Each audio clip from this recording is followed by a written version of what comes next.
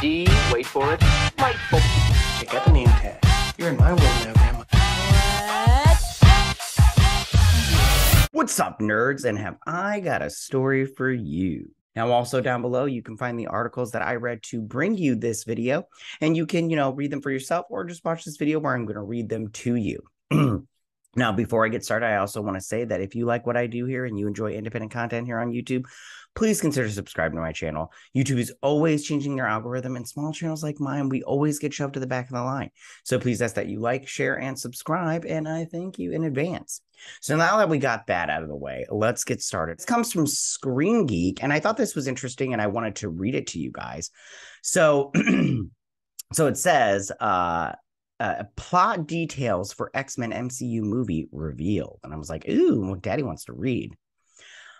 So possible spoilers, I don't know. So it says, when Disney finally got the movie rights back to various Marvel characters in 2017, after the company's deal to acquire 20th Century Fox, many fans thought the X-Men would be first on the list of things to get a reboot. Fast forward to 2022, and an X-Men movie has yet to be announced. Some thought that an update would come during this year's San Diego Comic-Con or D23, but it never happened. Although there is no release date for Marvel's upcoming X-Men movie, we do have new plot details. Interesting. Sorry. Our sources have told us that Marvel Studios' current plan is for the MCU's X-Men film to be based on Joss Whedon's Astonishing X-Men run. Astonishing X-Men was a comic book series continuation of Grant Morrison's New X-Men. Whedon's run began in 2004 and ended in 2008. That run was okay. There was some stuff they did that I personally didn't care for in that one, but it's fine. Like I don't like the mutant cure that he came up with, that whole thing. It's unclear which X-Men team the studio plans on using, but it's worth noting that the lineup in that series was Cyclops and Emma Frost team leaders, and also included Beast, Kitty Pryde, Wolverine, and Colossus. That group was also featured in various limited series, including World War Hulk, X-Men. Whedon's Astonishing X-Men run featured 4 different story arcs in Gifted, Dangerous, Torn, and Unstoppable. A summarized version of the overall plot is that the team must stop an alien race from destroying Earth, while also dealing with the announcement of a mutant cure and various other problems that come about along the way. Yeah, I didn't like his mutant cure storyline. I personally didn't care for it, and they adapted it in that third X-Men movie. So the apparent contract issue hasn't stopped Marvel from making X-Men references in their Disney Plus shows. Though, as we've seen Easter eggs appear in The Falcon and the Winter Soldier and in She-Hulk, and that's grammatically not proper, and Miss Marvel revealed Kamala Khan as the MCU's first mutant.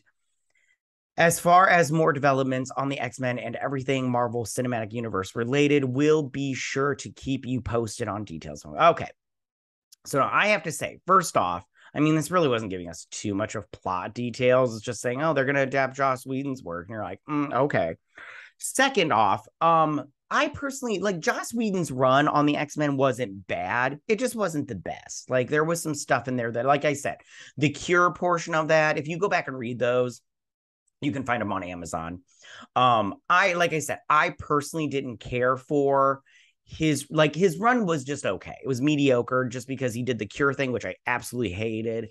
And then what else did he do? He did one more other thing that I personally didn't like. But we'll see. As far as this team up, I'm sorry. I did a video a long time ago explaining how they could bring the mutants. I'll leave that in the iCard section. But my whole run was just mutants have been around this entire time, and Professor X just gets them. Once they find out they're mutants, Professor X goes, he grabs them up, and he takes them over to Krakoa, the living island, and they just live there. All the X-Men live there. And then they were gonna reveal themselves, but then the attack on New York happened, and they were like, no, it's too early now. It's way too early. Tell me, what do you guys think about all of this? How do you feel about these X-Men plot details revealed? Do you think adapting Joss Whedon's comic book work is the best choice for the X-Men movie? Or are you like me and you think that they really shouldn't do it because it's not, you know, overwhelmingly amazing? But yeah, and who's your favorite X-Men? Mine's Jean Grey. She's great. All right, you guys, well, tell me what you guys think. Go ahead and leave all your comments in that section down below. If you like this video, go and hit that like button. You know, I won't mind. If you're new to my channel, please hit that subscribe button. I'd greatly appreciate it. And I will see you guys. You guys have a good week. Bye.